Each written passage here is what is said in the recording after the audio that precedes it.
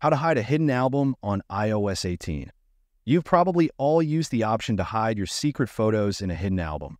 However, now you can hide the album itself so that it is less noticeable.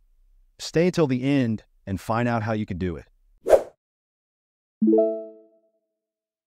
Okay, as you all know, when you want to hide a photo, you can move it to the hidden folder. You can access this folder by verifying your identity using the Face ID or Touch ID option. However, this album is very noticeable and invites many to get into it.